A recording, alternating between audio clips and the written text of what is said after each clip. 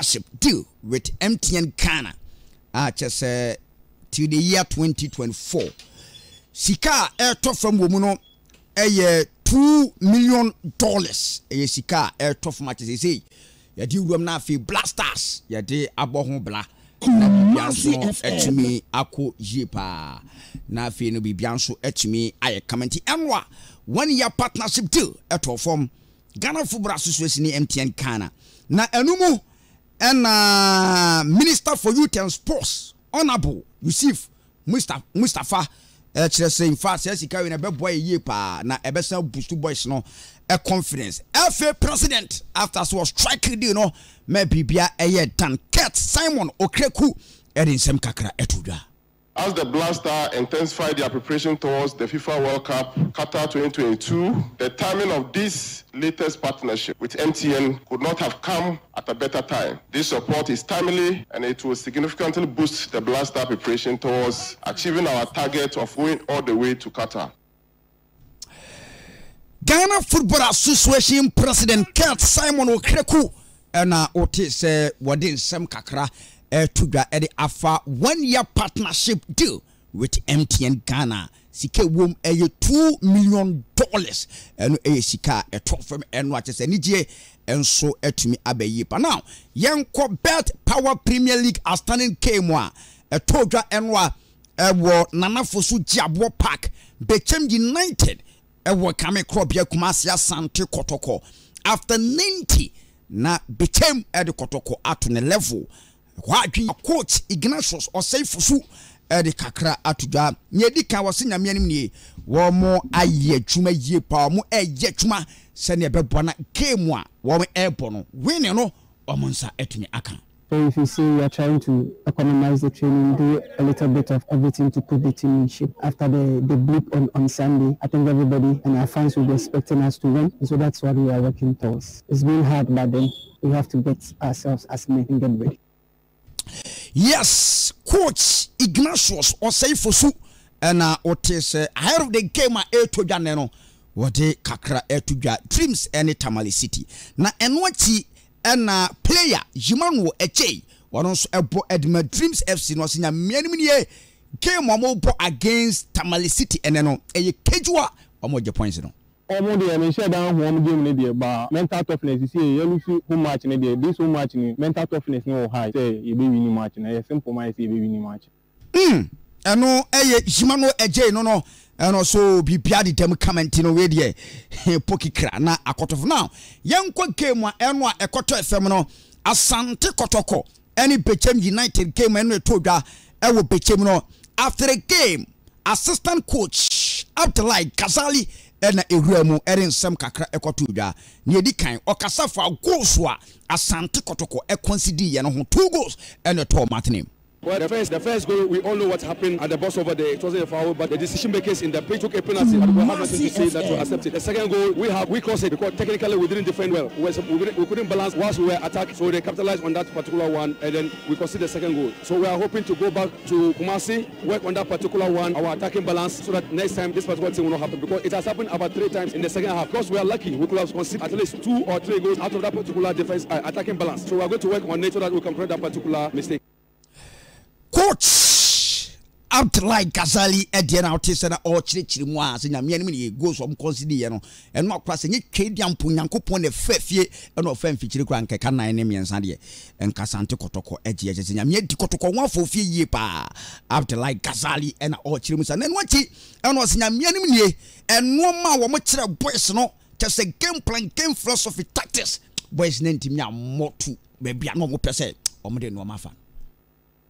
Actually, I must say that today our players we couldn't get our pattern well because how we used to play this afternoon, I didn't see it that way. Technically, we were not able to put the ball on the ground and do our normal part, but we were rather playing to the tune of the home team. Because their own was to keep the ball 1-2 and send a long one, and wanted to do the same thing. And I think that really affects us because our team we are used to keeping the ball on the ground, starting from the back to the middle to the up front. But I didn't see that from our side. So basically, when you do more mistakes, you lose because the more you do the mistake, the more the ball comes back to your side, and definitely that was the reason why we considered that particular 2 goals. So technically today our boys we didn't play up to expectation. Coach no nti coach brofa wo kan nyina achem se nyame anim ni no ma mo kire ye no eno amfo se wo so kotokokora no so mo bo no obu so mo performance no wo so a passes no mo di fetchire we di fab nkum ni fa na chese wura me de na akotomba eno asa no mani nyina no wa hu eno eye coach out like kasari edie na coach ata se eno a wo chizabu eni kasali dufu wo mo na chese ye bobo nwi ade nsan so na wo mo hu kwan makuma ase eye coach a ye friend say eye coach Kasimengo ono so kakra ebetu dwa ne edi kan na coach chire mu se nyame anim ni ono dia na say ni penten kwa kotokokoshe nyina no no any boys na wi adwuma na bibia na ye dance on be game. Before the commencement of the game, I told you we're going to beat them. The pitch will decide, and the pitch has started. It's work in progress. We started slowly, and we've now coming. So, football, at times, when you start, it doesn't go well for you. The 2 previous matches we lost, we were the better side. We end up losing, which we were doing something wrong. So we have to rectify it, and we did the right things, and it's moving for us. Yes, coach Kasimengo no. Also, mama hamo. Mo brenyina na ye wi ade ndada na no ti no se nyame anim ne striker friend say Emmanuel Aveno akwa no wo twa board nche. He's improving match on match. He was the tormentor in chief the game day, and he's improving, so he will be better than this as time goes on. Hey coach na no wo ye nyina achi no coach said that no entete ho entete mo amunyanko bechem no Emmanuel Aveno e wo ho signal bi a wo send ya coach asema wo ka no nipa nhwe ni ye pa Aveno dia wo ye no kronso no mo amunyanko ye no kwabna o minim ni pa ya nzen enna me ka no asema minim ni ti e bi coach asema MTN FA Cup semi finals against the Biana Obru na me wo kwan o de Biana fa no kwabna wo so say bo ne wo discipline Biana for man ti said 2022-23 so oguso o discipline anti omunim dada omunyanko en be ahweye pa kwama ma menye nsam no ewo Richard Akrofi wo nso atreman na kwamna Akrofi so re kakra betu dwa se nso atreman omo target ni nyina kwamna tofo no die ye be policies ni nyina awie se nso atreman ye hwe kra no tofo na omo wo Richard Akrofi much after much, and the minister said that in my hallelujah. That's a accusation there. And probably the mission is actually sent now tough for the new. This is tough for new. Yes, Richard Akrofi and I would say what this are and someone and so to me at the eba. Na in Swatraman Piaro Dianam de Soare. Yes, Sergio.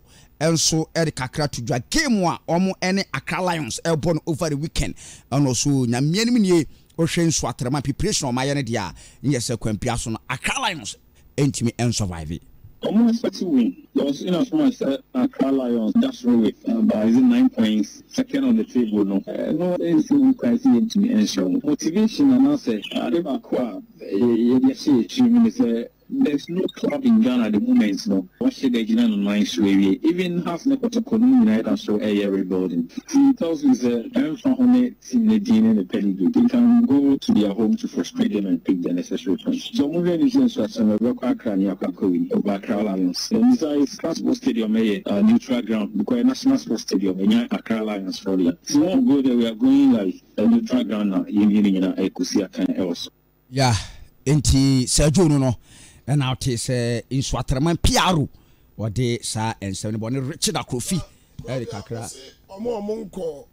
Hey, Poku as somewhat Kasimenga canoe who papa papa Asma Kasimenga canoe. Because I'm not there, Emmanuel Aveno, and you're very careful. And more money and now papa because Tima and Yanko Bechemuno.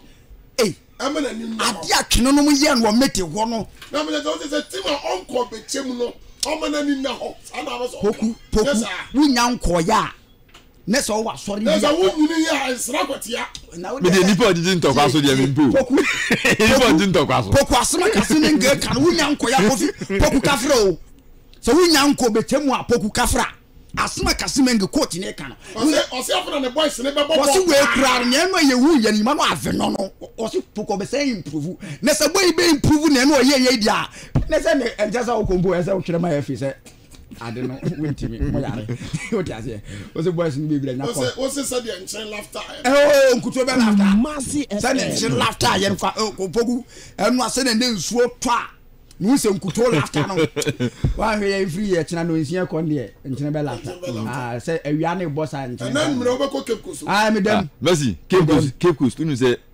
medem ha si fi ba wo kasama team wo ye piara na na wo ye team piara da wo ye piara da fo aduma na wo ye team piara mi ko Cape Coast and I was said here nchine laughter ya na awia brem no nkuto be laughter ensuo but I say me mu free mpa mo be de bo no nsia pobu no nsia bo se asana me busa de di kan no ya Kasim Mengen say sure boy we am kwade boy nyewe nu expect you another all to one ni say unya nko ya ko be chemu akotia say sukura say su kwa obekwa choba be say nko na poku ade ba ko mo san ye ehuni match ball asabi na me busa mu poku kwa no masan ka to say ye 3-4 we say be chem from 3-4 pa ele na me na fa fio ele say no wan hwa akin visor ko be boys no modern mono e ko sura second visor nko be chim eni omu de omu ko be hu ama wonum sa no poku me de o ma de ba ko me hu ehuni ye 3-4 no mo send sa signal no Tell also tese kotoko na enya 3 no a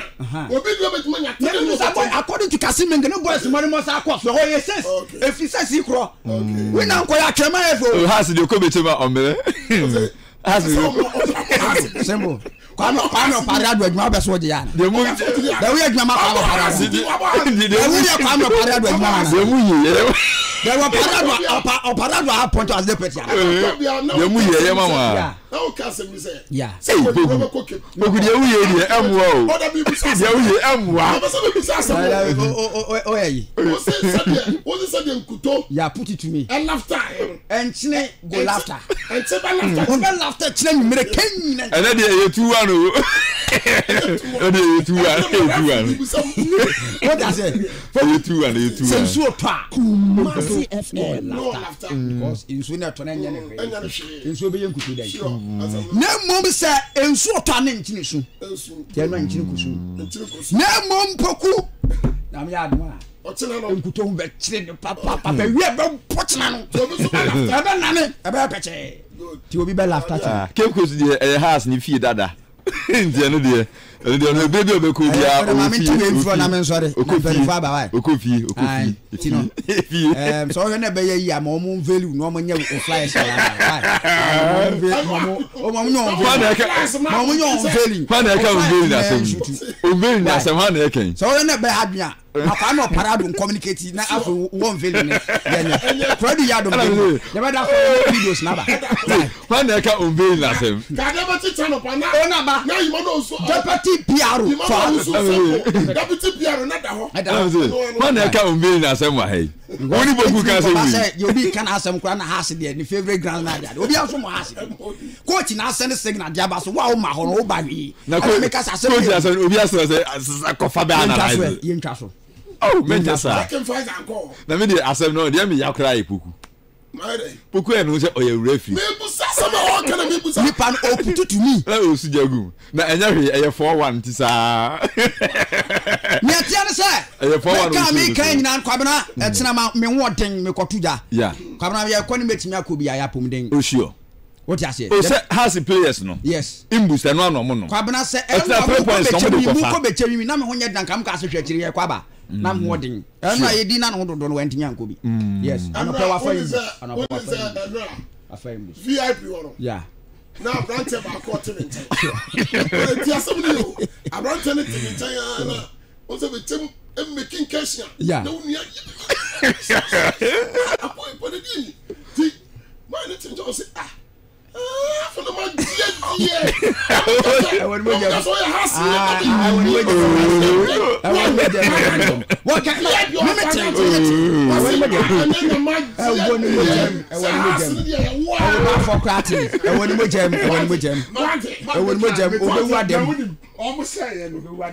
to